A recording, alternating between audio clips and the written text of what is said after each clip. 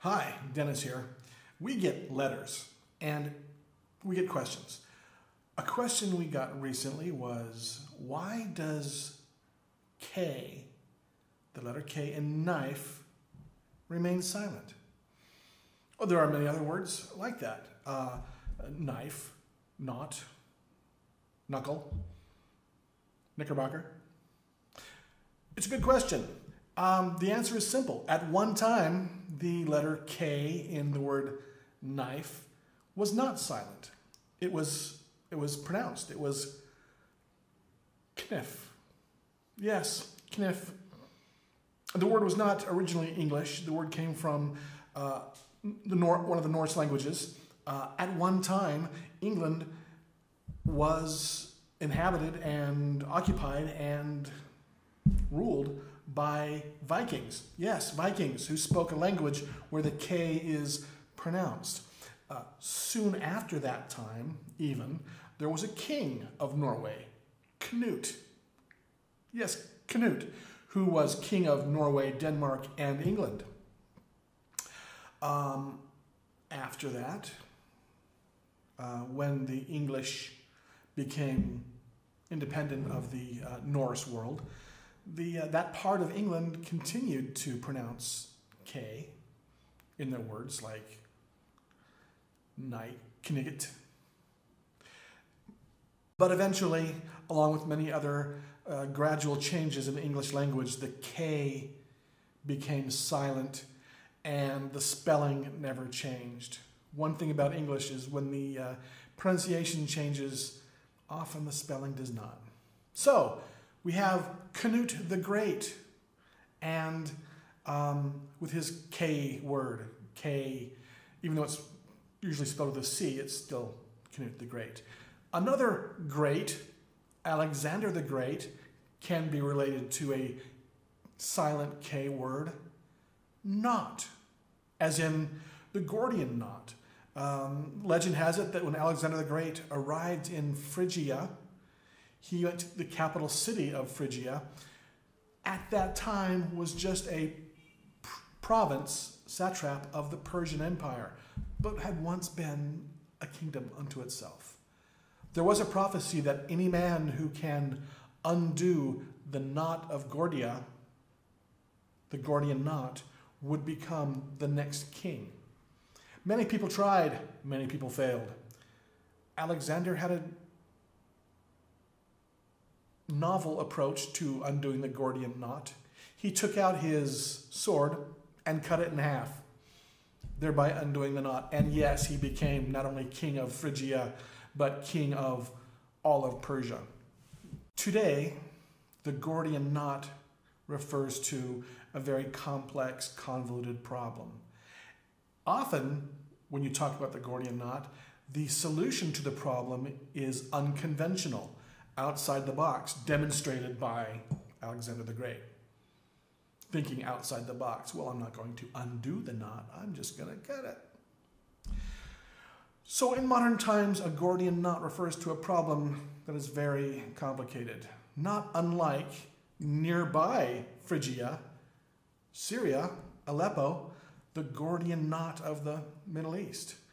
Right now, there is a complicated and convoluted circumstance with many people, many sides, many interests fighting in Syria, and it is a challenge to understand who is friends and enemies with whom.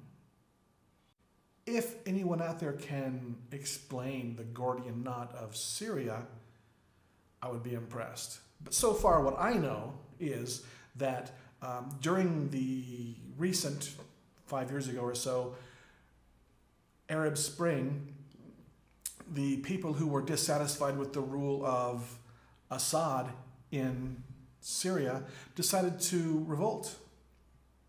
The ensuing fighting brought in many different sides. You've got the rebels. The rebels are not just one group, but many groups, including Al-Qaeda. And of course, ever since the Cold War, the the United States has been opposed to the rule of Assad. So here we have Al-Qaeda and the United States basically with the same enemy and fighting on the same side. Well, thanks to Al-Qaeda changed its name in Syria, so it wouldn't look like America's fighting with Al-Qaeda, but they are. Also, the Kurds in northern Syria are fighting against the Assad regime and fighting ISIS. ISIS is fighting the Assad regime. So the United States opposes the Assad regime and ISIS. The Kurds are helping, carrying the load of fighting Assad and ISIS. The Russians came in to help their old friend Assad, again, back to the Cold War. So you got the Russians and Assad fighting ISIS and against the rebels, who the United States are helping. The Kurdish rebels in northern Syria, which borders southern Turkey. The Kurdish rebels in southern Turkey are also fighting, but not fighting the Assad regime. They're fighting the Turkish government. So the United States' friends in Syria are enemies of our friends, the Turks. The Turks are fighting the Kurds in southeastern Turkey, and officially the United States considers them terrorists, but the same Kurds in northern Syria are freedom fighters. And then there's Iran. Why would Iran be involved? Well, here's more religion. Al-Qaeda, of course, believes that no Muslim country should have a secular government, which is Assad's a secular government.